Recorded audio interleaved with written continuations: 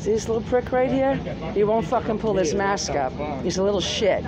And the driver told him to pull his mask up, and he won't do it. Don't do it. All right? And he won't do it. And now he's breaking federal law. I'm not vaccinated. I'm not sitting next to him. So now it's going to be all over Blogger and Facebook and everything. If you know this little shit, he doesn't give a fuck about anybody's health. He doesn't care. And he's a rude little shit to older people, and he wants to live here but doesn't want to follow the rules. Now, I have to move because of this kid. So if you're his mother, you need to whack him around and take his phone away from him, because that's what works with this generation. Then you'll see a meltdown when they lose their phones. All right? Go ahead.